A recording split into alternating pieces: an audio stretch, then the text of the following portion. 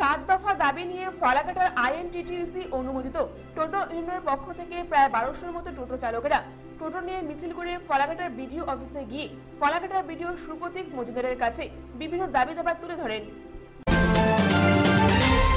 আলিপুরদুয়ার জেলার অন্তর্গত ফালাকাটার আই.এন.ট অনুমোদিত টোটো ইউনিয়নের পক্ষ থেকে ফালাকাটার মিল রোড থেকে প্রায় 1200-র মতো টোটো চালকেরা টোটো নিয়ে মিছিল করে ফালাকাটার বিডিও অফিসে সামিল হন। এদিনকার এই মিছিলের নেতৃত্ব দেন ফালাকাটা ব্লক আই.এন.ট সভাপতি অশোক সাহা, ইউনিয়নের সভাপতি প্রসেনজিৎ সিংহ, সম্পাদক গোপাল সরকার।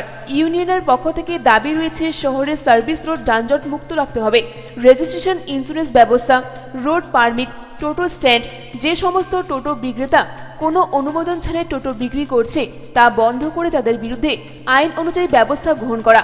7 দফা দাবি নিয়ে ফালাকাটা ব্লক আই.এন.ট সভাপতি অশোক সাহা এই বিষয়ে কি বলছেন আমরা সরাসরি শুনবো তার কাছ থেকে। আজকে আমরা ফালাকাটা ব্লক আই.এন.ট অনুমোদিত টোটো ইউনিয়নের পক্ষ থেকে তাদের বিভিন্ন দাবি দেওয়া নিয়ে ফালাকাটা বিডিও মহাশয়কে ডেপুটেশন দেই। ফালাকাটা মিল রোড থেকে আমরা প্রায় 1200 টোটো নিয়ে মিছিল করে বিডিও সাহেবের কাছে আমরা আমাদের স্মারকপত্র তুলে দিই। আমাদের এই দাবিপত্রের মধ্যে রয়েছে অতি শীঘ্রই টোটোদের ফালাকাটাতেও রেজিস্ট্রেশন দেওয়া, ইন্স্যুরেন্সের ব্যবস্থা করা এবং ফালাকাটা শহরে যে সার্ভিস রোড রয়েছে সেই সার্ভিস রোড দীর্ঘদিন থেকেই যানজট, তাই যানজট মুক্ত করার জন্য বিডিও সাহেবকে আমাদের স্মারকপত্রে আমাদের দাবিতে রয়েছে। আই.এন.ট অনুমোদিত ইউনিয়নের পক্ষ থেকে ফালাকাটার প্রায় 1200-র মতো টোটো চালক টোটো নিয়ে পথ মিছিল করে ফালাকাটার বিডিও অফিসে এসে মিছিল শেষ করে এবং তাদের বিভিন্ন দাবি দাবা নিয়ে ফালাকাটার বিডিও সুপ্রতীক মজুমদারের কাছে বিভিন্ন দাবি দাবা তুলে ধরেন। এই বিষয়ে ফালাকাটার বিডিও সুপ্রতীক মজুমদার কি বলছেন আমরা সরাসরি শুনবো তার কাছ থেকে।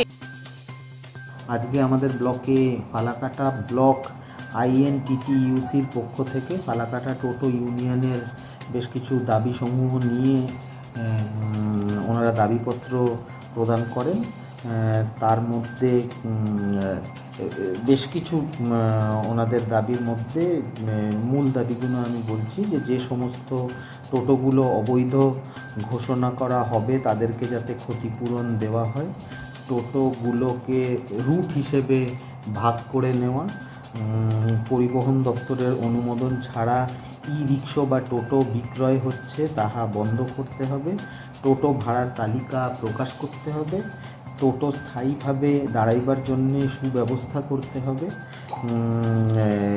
এবং টোটোদের একটা ট্রেনিংয়ের ব্যবস্থা করতে হবে যাতে যারা টোটো চালায় তারা যাতে ঠিকঠাক ট্রেনিং প্রাপ্ত হয় এবং পুজোর জন্যে যেহেতু সেই সময় আলাদা করে অনেক ভিড় হয়, পুজোর জন্য আলাদা রুট টোটোকে দিতে হবে। এই নিয়ে বিশদ আলোচনা হয়। আলিপুরদুয়ার থেকে হরেকৃষ্ণ মণ্ডলের রিপোর্ট।